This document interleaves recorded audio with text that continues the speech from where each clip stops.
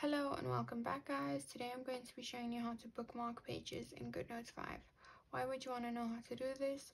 Well, maybe you have some important pages, or maybe you have a really large document and you'd like to bookmark, say, the start of each chapter in that document so that you can access it very easily without having to scroll. So I'll be showing you how to bookmark pages in GoodNotes 5. Check out the video description as I will try and leave written instructions there. So let's get started. I've opened up the notebook that I want to add bookmarks to. So what you're going to do is you're going to tap on the three dots in the top right corner, and then you're going to say add this page to outline. So it should be whichever page you want to bookmark. So if you say that, and then you have to give that page a name. So if you say, for example, chapter 1, and you just tap add, and the outline has been created.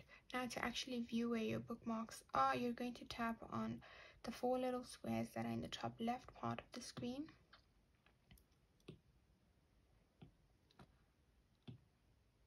and then from these options over here at the top, you're going to tap on outlines, and as you can see here, you will have your bookmarked pages in that document.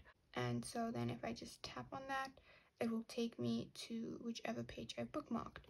So there you have it. If you wanted to know how to bookmark pages in GoodNotes 5, this is the easiest way I know how, and if you know of another way, then leave a comment below and make sure to subscribe for more videos.